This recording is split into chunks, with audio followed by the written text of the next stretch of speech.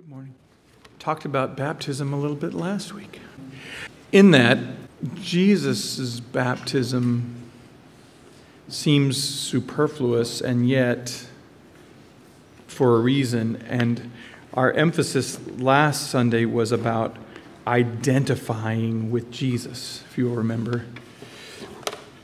And we are having baptisms next Sunday. So June 24th is next Sunday. So we wanted to talk about baptism a little more because there's not just identifying with Jesus in it. There's other stuff too. So we're going to talk about it. Matthew chapter 3. John the Baptist. Why is he called John the Baptist? He's John the dunker. He's John the immerser.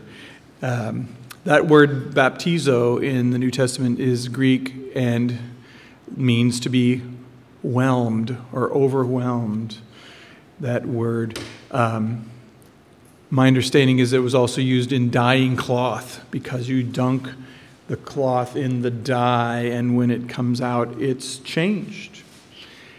It's got dye in it and you can't get the dye back out of it.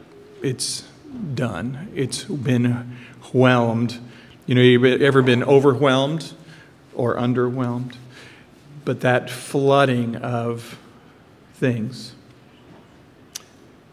And through years of tradition and humans and man and, you know, one of the criticisms of the church by the world is that we're inconsistent. And they're right. The King James translators, when they were translating the scriptures they had into English for the first time approved by the king, but that's another story.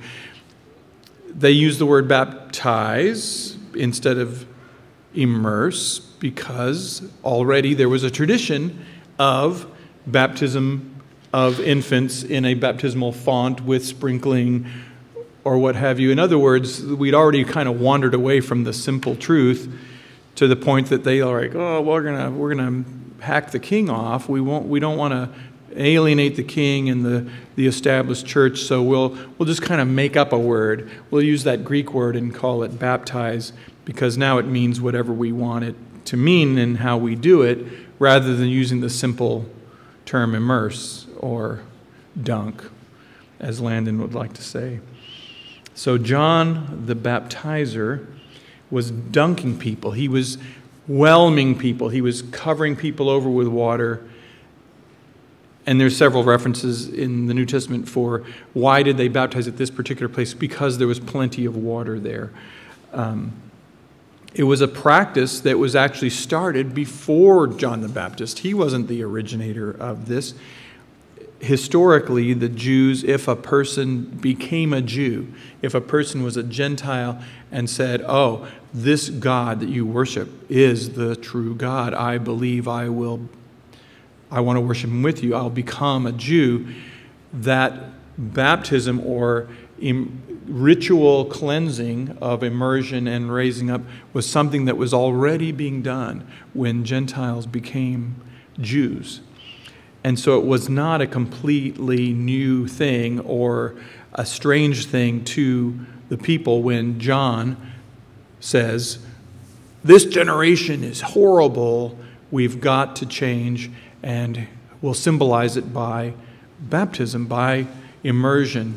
And so it says in Luke that all kinds of people came to be baptized, to be immersed.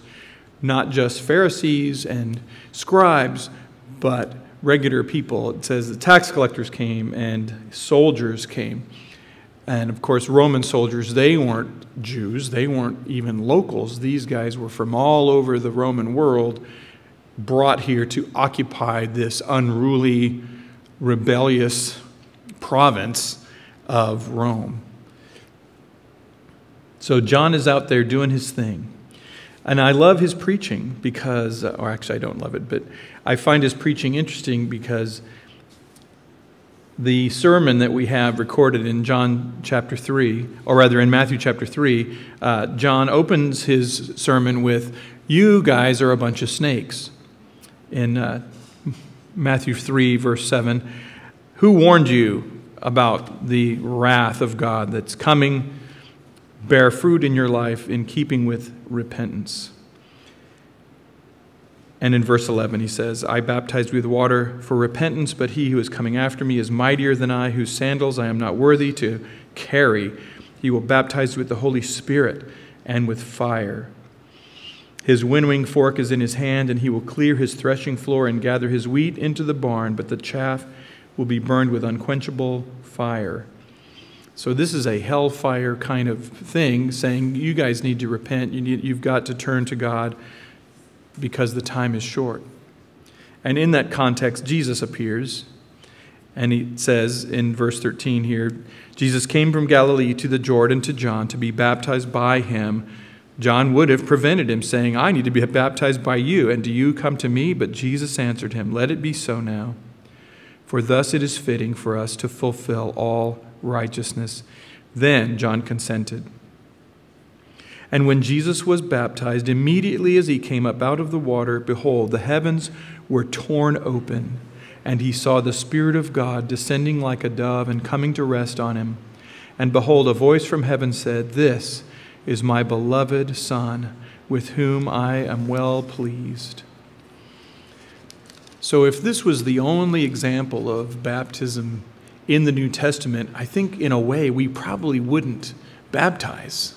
Because, when Jesus got baptized and this amazing thing happened, time-space continuum is rent and God comes down bodily, that, wow, that was so special, that was so amazing, we shouldn't just do that, right? Because Jesus is special. But Jesus says, "No, I'm doing this to fulfill all righteousness." And God says he is the beloved. And we talked about this last week, the temptation of Jesus after, where what is the devil's challenge to him? Did God really say, "If you are the Son of God, then do something stupendous, do something powerful, turn stones into bread, leap off a tall building and don't get hurt. Do that, and that will prove to me that you're the Son of God."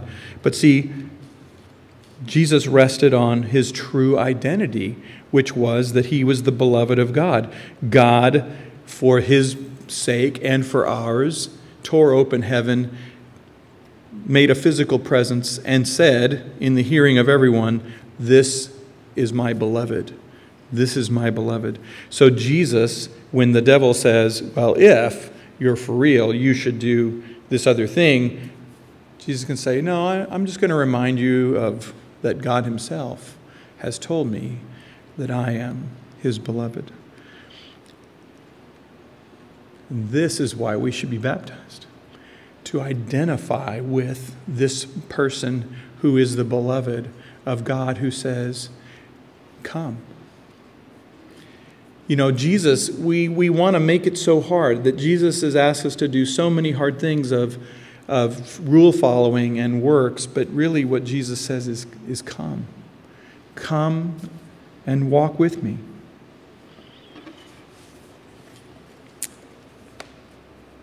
Now, at the end of Matthew, when Jesus...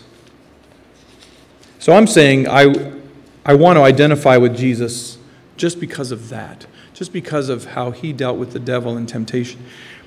But Jesus goes on at the end of his earthly ministry in Matthew 28. We've all heard this, where he says, what does he say to his disciples? One of the last things he says is, it sounds like a very commanding command. Go. Shall we read it? Matthew 28, 19 or 18. Jesus came and said to them, "All authority in heaven and on earth has been given to me. Go, therefore, make disciples of all nations, baptizing them in the name of the Father and of the Son and of the Holy Spirit, teaching them all to observe all that I have commanded you, and behold, I am with you always, even to the end of the age." So we see this example of Jesus coming and I want to identify with him. But then Jesus commands it. He says, no, you do this. Keep doing this for others. And I guess what I'm saying is I want there to be more. Like, what is this about? What is this for? And let's recap. Last week we went to Romans chapter 6 to identify with Jesus, with who he is and what he did. And so Romans chapter 6, what shall we say? How can we do this? Should we continue to sin that grace may abound? By no means. How can we who died to sin still live in it? Don't you know that all of us who have been baptized into Jesus Christ were baptized into his death? We were buried, therefore, with him by baptism into death, in order that, just as Christ was raised from the dead by the glory of the Father, we too might walk in newness of life. For if we have been united with him in a death like his, we shall certainly be united with him in a resurrection like his. We know that our old self was crucified with him in order that the body of sin might be brought to nothing, so that we would no longer be enslaved to sin. For the one who has died has been set free from sin. And so now, if we have died with Christ, we believe that we shall also live with him. We know that Christ, being raised from the dead, will never die again. Death no longer has dominion over him. For the death he died to sin once for all. But the life he lives to God. And so you also must consider yourselves dead to sin and alive to God in Christ Jesus. Because Jesus had victory over death, we can rise and have victory over death too. I think next week we're going to talk about the resurrection more. Because if we were just forgiven, that would be good enough, wouldn't it? I mean, Jesus' perfect sacrifice of dying was enough to allow us to be completely forgiven for all of our sin. So he could have just stayed dead, and he would have accomplished forgiveness. But yet he didn't just die a perfect sacrifice. He had victory over death. He broke the rules. He altered physics and time and space and became a living being again. So how are we then, besides identifying with Christ, then what more are we going to do with baptism is what I'm saying. So in 1 Corinthians chapter 12,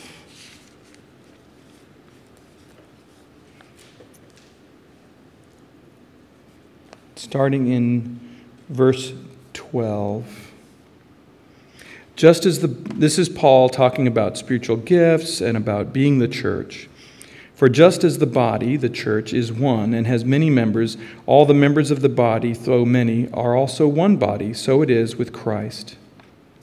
For in one Spirit we were all baptized into one body, whether Jews or Greeks, slaves or free, all were made to drink of one Spirit, for the body does not consist of one member, but of many. And then he talks about feet and hands and stuff. So I want to be identified with Jesus in his death, his resurrection, and his life. But I believe what Paul is also saying is that baptism is a unifying thing, an experience that we share, that we are all part of this one big family of Jesus.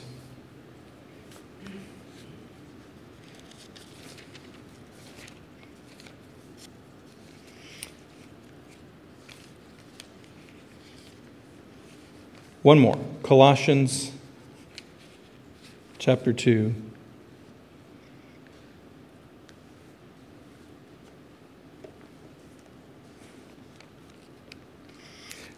I think we should read this whole chapter out loud, but I'm not going to, because context is awesome. Because he's talking about being free of empty philosophies and extra rules, because this is human nature, is that I want there to be a list so that I can say, see, I've done the list, A, B, C, D. I can feel confident that I'm in good standing with Jesus now because I have fulfilled these rules. And I feel like my theme for today has been but God says, but you're the beloved. You're my beloved. Just be my beloved. And I'm fighting God and saying, well, Lord, what do you want me to do for you? What do you want me to do? I should do this and do that. And when I finally quiet those voices down, I feel like Jesus says, well, could you just be with me? Could you just be with me a little while? I don't really need you to do stuff for me. And in a way, it hurts my feelings. I want to do stuff. I'm good at doing stuff. But you know what? It's like, anybody deal with small children when they're 2 or 3 and they say, ooh, look what I can do. And you say, oh, sure. What is it you're going to... I can jump. Oh, that's nice. They want to show you what they can do, but you know that it's just, they're there. You're silly. You're just a child, and you think it's cool. I get that. But you just don't have any idea of how huge the world is and how insignificant whatever it was you can do is. And I feel like that's me. I'm saying, Lord, don't you want me to do stuff for you? And I feel like if I would just have a realistic perspective, it's more, I'm like a toddler going, oh, let me show you what I can do, God. And he's like, that's nice. Why don't you just be with me? Could you just be with me? And help us, Lord, to be content to just be with you and identify with you. Josh Helms was saying something earlier that I'm going to repeat, so I did borrow it from him. You know, that fabric that gets dyed by being dunked in the dye, it doesn't really do anything. It just gets dunked. And then it's changed. And anybody ever, I hope I'm not the only one, anybody ever washed something white with something red? And it usually something that belongs to my wife that I wash with. How much of your stuff have I ruined over the years of our marriage? I don't know. And once your underwear is pink, it ain't never going to be white again. I can just tell you that from experience. I have several pairs of pink underwear that they're never going to get white again. And you might as well just smile and learn from it. I don't know if I've learned anything. But once we have come into contact with Jesus' blood, we are changed. Don't let the devil say, now if you are the Son of God, if you are really beloved by Him, then you need to do something powerful and something stupendous and something self-disciplined and something amazing. And I need to be like that weaned child with his mother who just knows that everything's good. And I pray that I will have the faith to walk in that. Colossians chapter 2. I went off.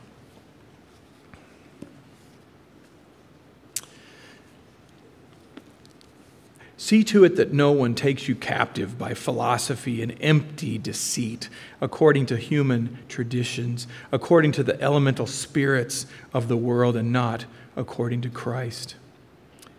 You know, so empty human tradition, that's a human thing. But you know the elemental spirits, he's talking about evil spirits. And that he's saying, don't let philosophy and empty deceit lead you away. because those are from evil spirits. For in him, that is Jesus, the whole fullness of deity dwells in a body, and you have been filled in him, who is the head of all rule and authority. In him you also were circumcised with a circumcision made without hands, by putting off the body of the flesh, by the circumcision of Christ, having been buried with him in baptism, in which you also were raised with him through faith in the powerful working of God, who raised him from the dead.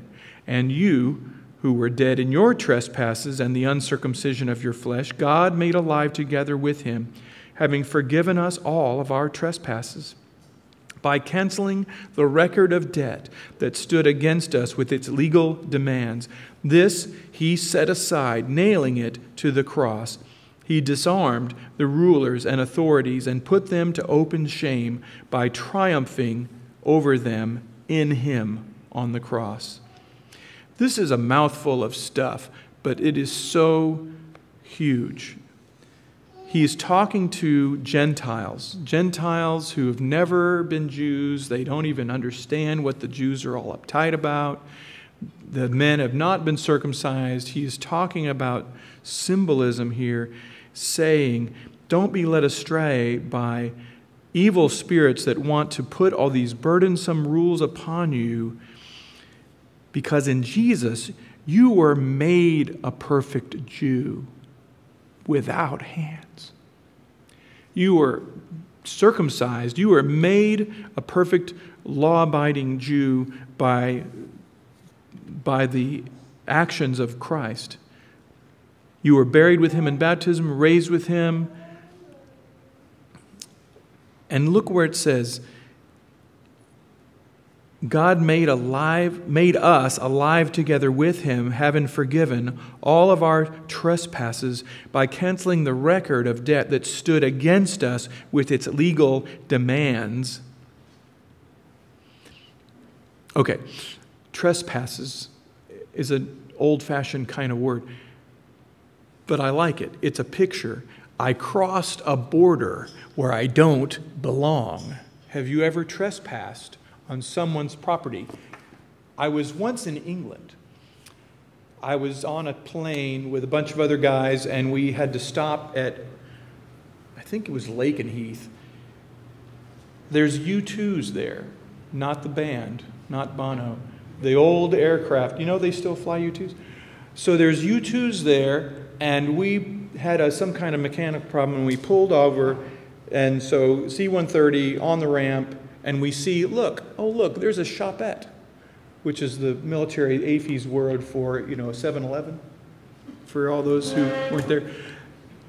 And a couple of us said, well, we're kind of stuck here, we're broke down, we're waiting on aircraft, and let's just, we'll kind of skitter along the edge of the runway and go over there and get something to eat. Okay, seemed like a harmless idea. And unbeknownst to me, these orange ropes that we were crossing were where the U-2 guys work. And out of nowhere, I mean, this is in the 90s. There wasn't I don't think there were cameras and stuff. But out of nowhere, a pickup truck full of Air Force security guys with M16s who all looked like they were young enough to not old enough to drive, and they jacked us up. Which, in military speak, if you recall, we were on our faces on the tarmac with our hands behind us, and they got all of our IDs, and we were held guard by somebody, and they went away, and they came back anyway. Unbeknownst to me, we were trespassing. We crossed a line that they took very, very seriously. And rather than be offended, they had every right to hold us and to even prosecute us had, we not had a good reason for being there, and being ignorant isn't really a good reason. What I'm saying is, we have trespassed. We have crossed lines where we didn't belong, and broken rules, even in our ignorance. And the devil and these elemental spirits have a record of debt that stands against us with legal demands. This is scary in a sense. What I'm saying is that none of us deserve to be here, and none of us deserve anything good to happen to us, because we've all crossed these lines and we've trespassed. And the devil is like a lawyer who knows the law better than you and better than me.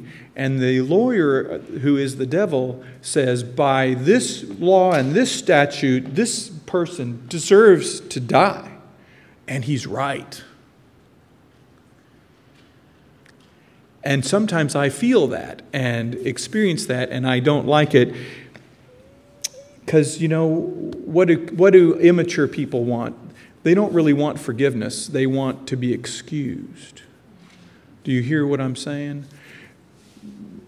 Tell your brother you're sorry. I'm sorry. Are you sorry? Yeah, I'm sorry.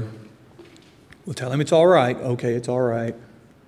What did we just do? That was a transaction from my life, but it meant nothing. There was no forgiveness there. There was an excuse. Tell him nothing happened. Okay, nothing happened. All right, this is not what we're talking about. Forgiveness is when I say, I was wrong, I deserve punishment, and you say, I forgive you, I release you from my judgment. You deserve punishment. I agree you deserve punishment, but you will not receive it because I've released you into God's hands. That's what forgiveness is, and we don't do that very well. But I digress. The devil would like us to be punished to the fullest extent of the law, and we deserve it. This is why Jesus had to come. Look at verse 14. It's the best news in the universe. By canceling the record of debt that stood against us with its legal demands, this Jesus set aside, nailing it to the cross. See, what was nailed to the cross? Jesus. Jesus became my sin. He became my trespasses. He was nailed. And he disarmed the rulers and authorities and put them to open shame by triumphing over them in the cross. Jesus turned all the culture and all the rules on its head because the cross was the ultimate in humiliation and the ultimate in failure of.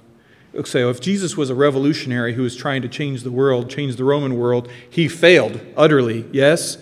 Do we agree? He was humiliated in the most demeaning way possible, devised by man. And yet, here's Paul who says, no, actually, he stripped the devil and all of the devil's angels of their powers, of their armaments, of their legal demands that they had on us, and put them to open shame. So this thing that was shameful, he says now, no, he took our shame and shamed the shamers instead. So I want to be baptized to be like Jesus in his baptism. I want to be baptized to identify with Christ, the metaphor of burial and resurrection. But I also want to be baptized to identify with all the other believers who have been baptized, because we're one. And that's a physical way to become one with others, is to share experiences. If you've ever been to basic training or camp or ranger school or something similar, or EMT training, those people that you're in your class with, that you overcome with, those become your friends. That it's hard to shake those friends. Even other bad experiences you go through with. And I want us to have that with our fellow believers. I grew up in a denomination where baptism was reduced to a part of the formula. Okay, there was the 5 steps to salvation. And that was hear, believe, repent, confess, and be baptized. And ta-da, you get the prize at the end for completing all the steps, and that if you're baptized, then you're saved. And that was the way it was taught to me, and that was, you notice I can still say it. And here's the thing, is it's not all wrong, it's just incomplete. Because did Jesus heal every blind man the same way? I don't know exactly how many blind men get healed in the New Testament, but there's several, and he kind of does it different every time. There's one where he spits, and there's one where he takes the guy out of town, and there's one where the guy gets partially healed and says, wow, I see things, but it's like trees walking around, and Jesus prays again, and there's other times where he just says a word, and people get healed. So why does he do it that way? It seems so inconsistent. I think it's because he doesn't want us to turn it into a magic formula. Acts 10, the household of Cornelius. So Peter was a Jew, and he became a follower of Christ. Kind of yes, no, yes, no, yes. Are you with me on Peter? So he was the most adamant and impulsive and strong-willed guy. And yet he got influenced by the folks who said, oh, well, you know, if you're really going to be a Christian, you've got to be a Jew first. And he was going along with that. And so the Lord sent him a dream 3 times. Is that because he's a slow learner? Maybe.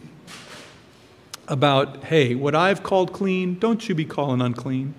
And Peter gets the message, and he goes with the people who call him, and he meets this man Cornelius, who is a Gentile, a Roman. And what does God do?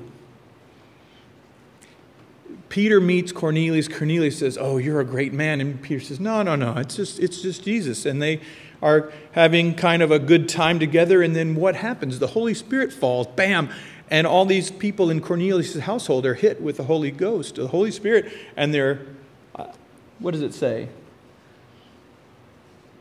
It doesn't necessarily say, oh yeah, it does. It says, for they were hearing them speaking in tongues and extolling God, or lifting up God. And then Peter declared, well, yeah, can we withhold water from baptizing these people? They've received the Holy Spirit. So getting the Holy Spirit doesn't necessarily mean you've got to be baptized first, apparently. It would be so much nicer if God were more consistent. Then we could make rules and stuff. But let's look at Acts chapter 8 as well. So Philip, who was not an apostle, he was a guy who was chosen to be a deacon or a servant in the church. And it says, let's see, in chapter 8, Philip goes to Samaria, and he's preaching, and he's casting out evil spirits. And then look down here at verse 12 in Acts chapter 8, where he says, but when they believed Philip as he preached good news about the kingdom of God,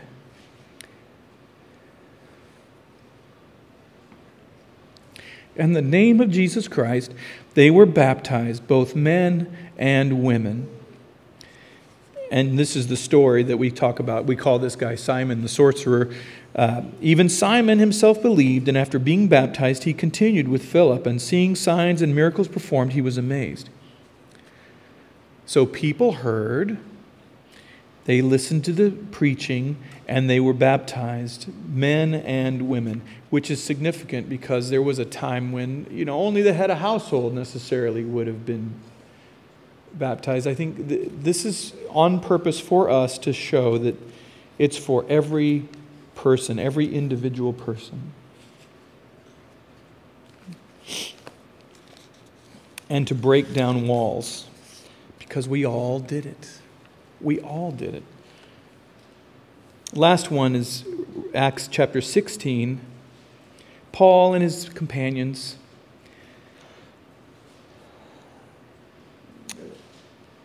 looking at verse 13, and on the Sabbath day we went outside the gate to the riverside where we supposed there was a place to pray, and we sat down and we spoke to the women who had come together. One who heard us was a woman named Lydia,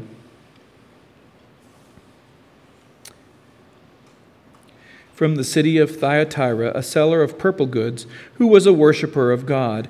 And the Lord opened her heart to pay attention to what was said by Paul.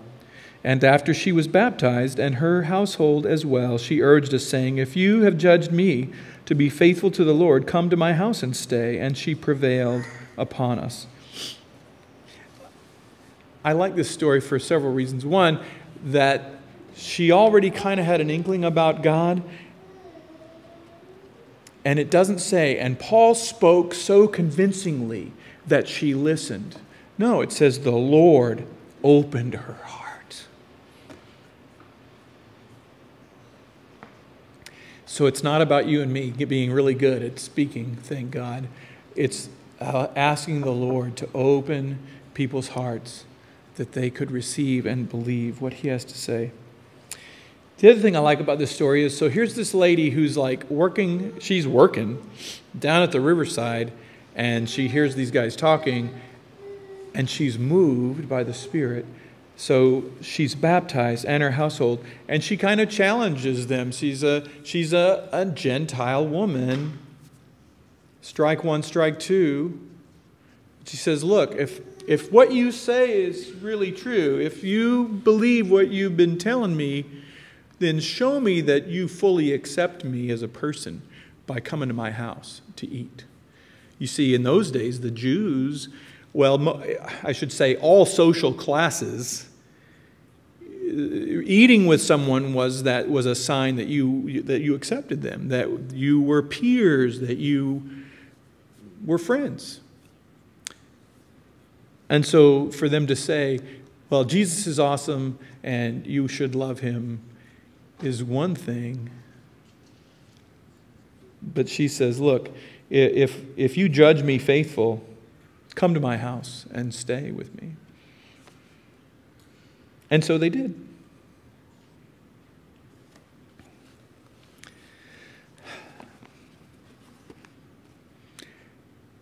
Landon likes to talk about,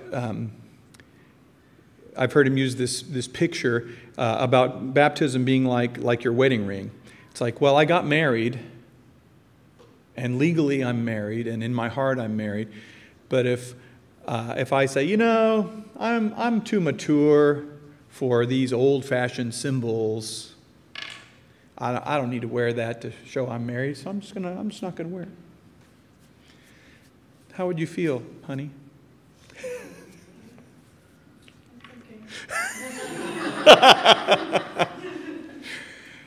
You know, I mean, what would it say about me if I said, you know, I just don't believe in that, you know, those are dumb, those old-fashioned notions.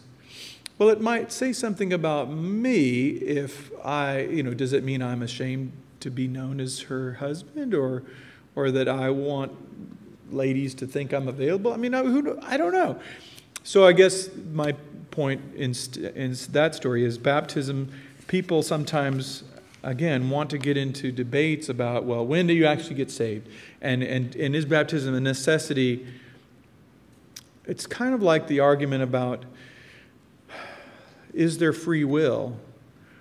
Or is there sovereignty of God and predestination? And I would have to say, yes, there is. They're in there. Is baptism necessary for salvation? Yes. Can you be saved and not been baptized? Yes. I don't believe it's a contradiction. And yet there's so many examples in the New Testament of this was part of fellowship, this was part of becoming the family, that it's just what, as the guy in Acts chapter 8, I skipped it. It's also in Acts chapter 8. About Philip, he goes on and he sees this guy in a chariot, a foreigner and a eunuch. We all know what a eunuch is, right? He was a man with crushed testicles. He was not acceptable to enter into God's presence. And he was a foreigner who's not a Jew.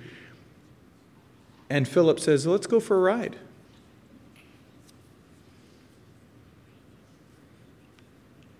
Now, we know that the eunuch was reading in Isaiah, and we know that he asks a question. Is the prophet talking about himself or someone else?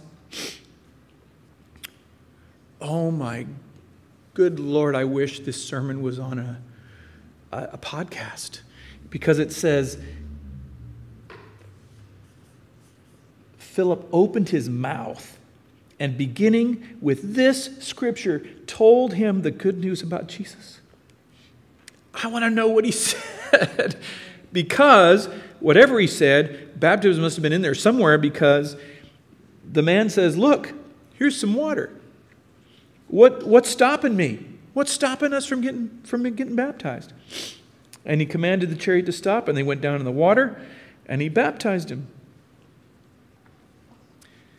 So here's a guy who has no inkling of what it means to be a Jew, of who God is, and yet he says, well, if this is true, I want to do this right now. That's all I need. I want to do it. And so it's just part of it, not as a legal demand, oh, if you don't do this, blah, blah, this is going to happen. No, but of an overwhelming flood of emotion and spiritual, he loves me. He loves me, and I want to be part of this family, this team. Here it is. Here's some water. What's stopping us? I love it.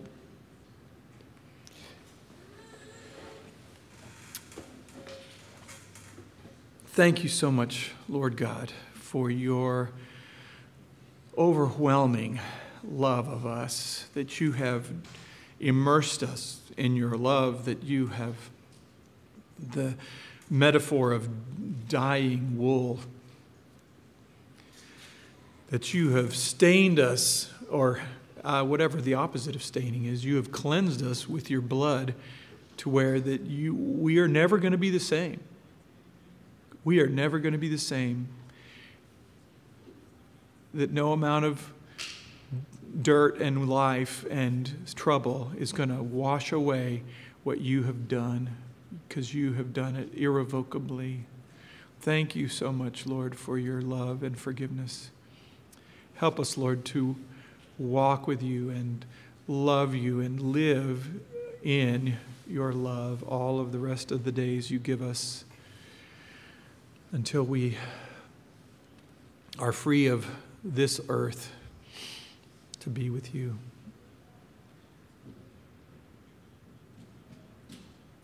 Thank you, Lord.